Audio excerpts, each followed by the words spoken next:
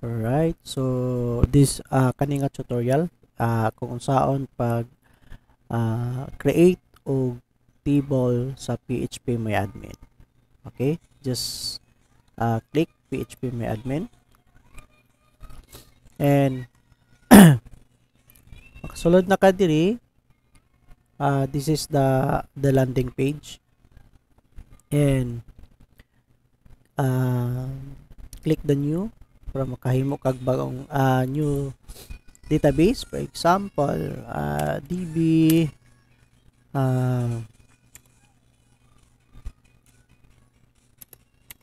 payroll.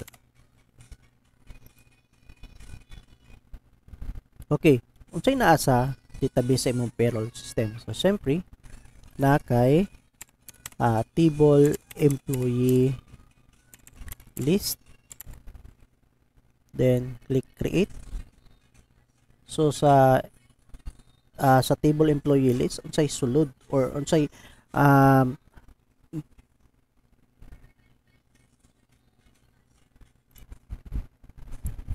okay, so TBL employee list, this is your entity, and so nagbutang tawag yahang attribute. So ang attribute na basic attribute is the EMP ID.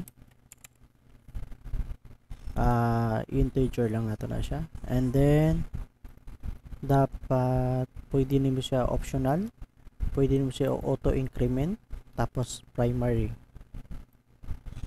key. Then first name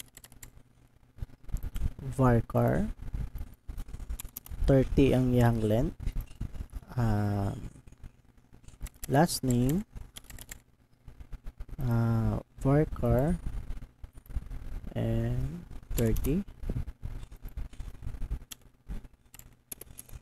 Birth date, date. Yan, then click save. Okay, so EMP ID is the primary key. So na kay mga attribute nimo: first name, second name, last name, and birthday. Then to create another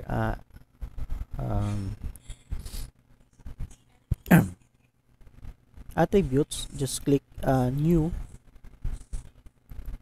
and then name it the TBL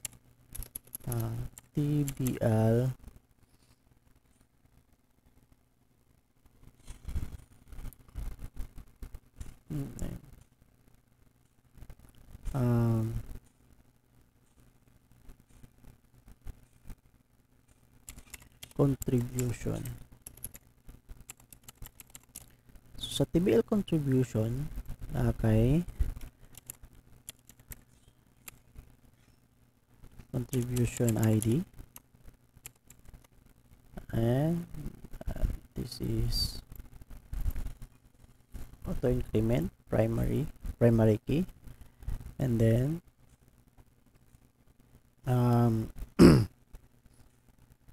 employee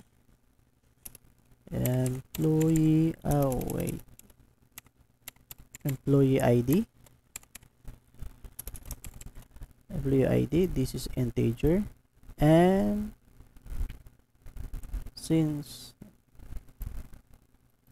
set this as index. Okay,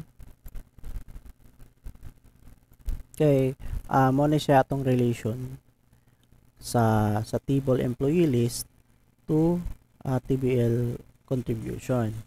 So employee ID, next contribution, for example SSS, this is varchar 20,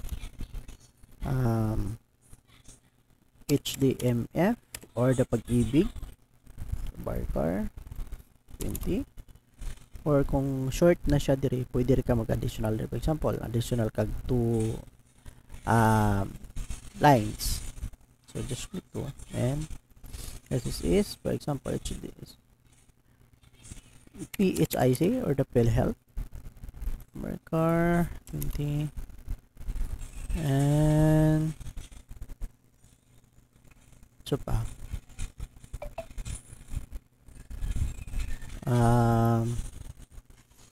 insurance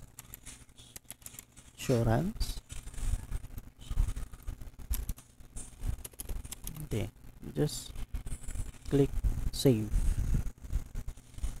All right,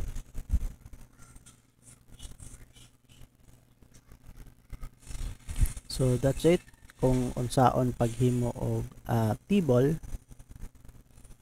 sa PhPMyadmin. Okay, thank you and good luck.